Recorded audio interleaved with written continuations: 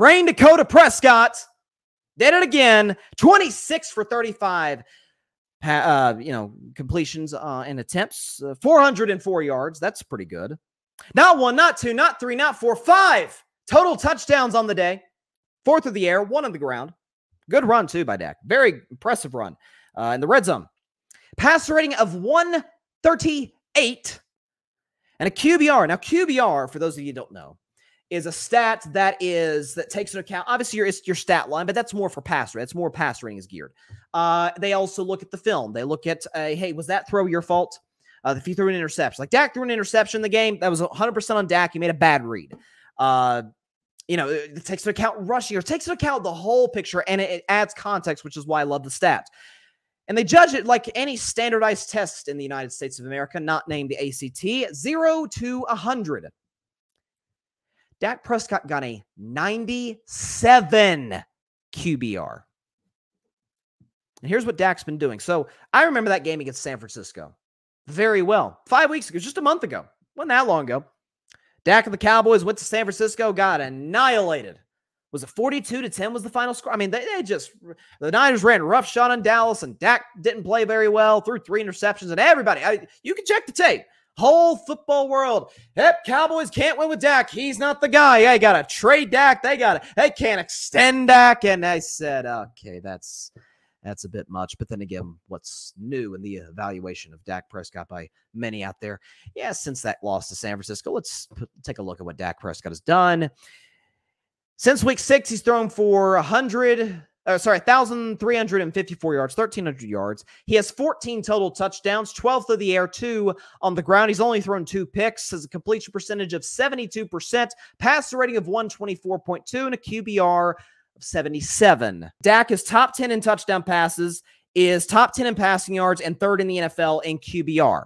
So Dak is playing the best football of his career. He's squarely in the MVP discussion. I think today he's second behind C.J. Stroud as we sit here today. But why is Dak playing the best football of his career? Why has he went from last year, obviously, leading the league in interceptions? Again, I thought at least half of those were not his fault. Either a tipped pass off a receiver's hands or off somebody's helmet, or somebody ran the wrong route unintentionally or intentionally because they didn't want to get hit. Like, that's just bad. Dak got some bad luck. Now, the interceptions that were his fault, I was the first to criticize him for. It was a game against Washington, threw a bad pick 6, threw a bad pick against Houston that almost cost him the game. Like, I get on Dak when it's time to get on Dak. Why is Dak playing his best football, though? Well, number one, he's an elite quarterback. I've been saying that for as long as the show's been going. But Mike McCarthy has allowed Dak to be what makes him elite, what makes him great, what gives him the best chance to succeed, and what makes Dak his best. Getting him out to the pocket, allowing him, and I have, oh my gosh, how many times have I said on the show, and it drove me crazy last year with Kellen Moore. I said, Kellen, could you let Dak take some shots? Could you let Dak take some shots? McCarthy has. You've seen shots down the field, multiple, to Brandon Cooks, who finally got involved in the offense. You saw a gorgeous ball by Dak Prescott down the right sideline to Michael Gallup. Perfect throw. He's taken shots to CeeDee Lamb this season. He took shots last week against Philadelphia to who's Jalen Tolbert. Dak's getting him involved. I mean, there was 3 plays yesterday where the Cowboys literally moved the pocket. They said, Dak, we are going to design plays. McCarthy says, Dak, we're going to design plays for you to get outside the pocket. That's where he's at his best. Dak's also at his best in general in terms of his mobility. Whether that's McCarthy giving him the freedom to do so in terms of play calling, whether it's just Dak's instincts, whether it's Dak, this is the healthiest he's been since the terrible ankle injury 3 years ago. Like, this looks like old Dak from a mobility standpoint. And when you combine it with the fact that he's improved drastically as a pure thrower from a mechanics perspective and otherwise, like, this is the best version of Dak that we've seen. For the record, I saw this stat today. If I can pull it up. Do we have it? Yeah, there it is. Okay. Dak Prescott since week 6, the offense for the Cowboys, they put up 640 yards of offense yesterday. The Cowboys offense is averaging 361 yards a game. And Dak, of course, as I mentioned, has 14 pass and rushing touchdowns. Both stats are the best in football. I mean, that's kind of where that's where we're at today. That's where Dak's at today. And yes, He's squarely in the MVP discussion. By the way, another stat, last Dak stat I'll give. And again, I think McCarthy deserves credit for a lot of this. I saw this stat from Pro Football Focus.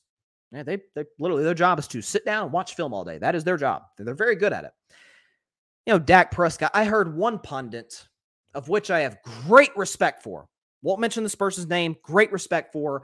But this person's dead wrong in this assessment of Dak. In that turnovers are in Dak's DNA. It's just who he is. No, it's not. Here's a fun stat for y'all.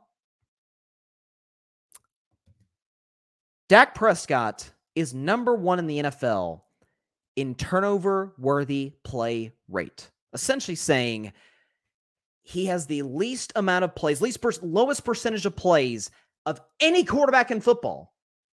Lowest percentage of plays in which it was turnover-worthy by the tape.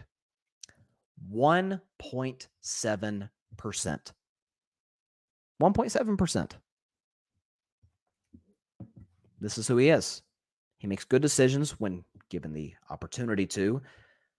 By the way, Dallas is establishing a little bit of a run game, but still not quite where they would like to be. But to the Cowboys' credit, I think one of the surprises to me for Dallas, at least this point in the season, is how well their offensive line's playing. Outside of Terrence Steele, I thought they did a great job protecting Dak last week. I thought this week, I mean, listen, it's the Giants, I get that, but the Dexter Lawrence is a really good player in the interior. Did a good job against him. Outside the pocket, allow Dak to use his legs.